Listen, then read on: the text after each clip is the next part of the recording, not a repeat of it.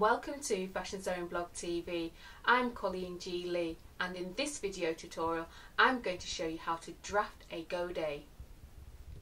Here we have a godet, and it is triangular in shape, and it's used to add fullness to a hemline to a garment.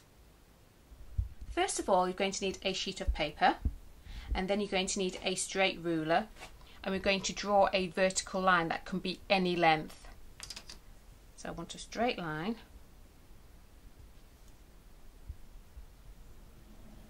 I'm going to stop there. I'm going to name point A at the top and point B at the bottom. The next step is to draw a horizontal line at point B, and this is going to be the width of your godet, and we need to make sure that it is equal on both sides.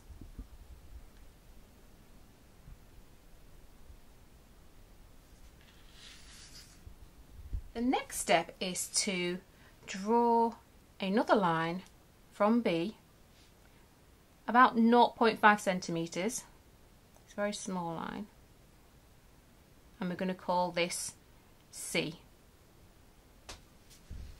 Now I'm going to be drawing the shape of the godet. So from point A, I'm going to place my ruler to make sure it matches the horizontal line. I'm just going to draw dashed lines here. And do the same on the opposite side. So from A to the horizontal line.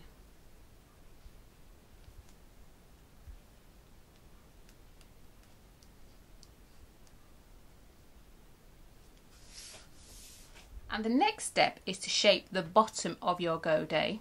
So starting from point C, curve your shape